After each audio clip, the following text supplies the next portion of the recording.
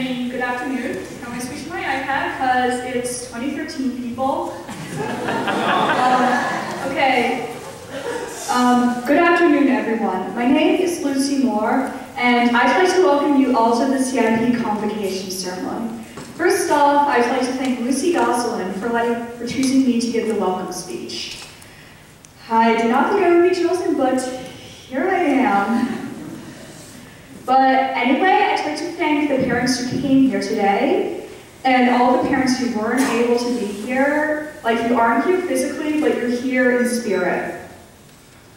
Next, I'd like to welcome the people from National. It's great to see you here, and we haven't trashed the place.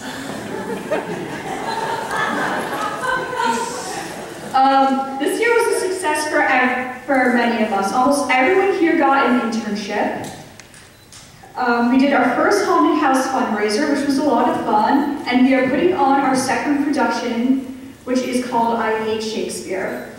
Even if you weren't involved in any of these events, you still matter. As for me personally, I am continuing my work at the Starving Artist Creperie and Cafe. I am starting another internship at the Clip Shop in Pittsfield in June, and I have continue to be involved in the drama department and will be in our production of I Hate Shakespeare, which is going to be awesome. So if you can go, you should go, because we are working really hard on it, and it's a lot of fun.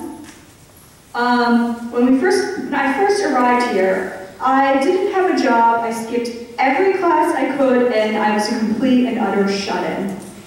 Now I have a job, thanks Emmy.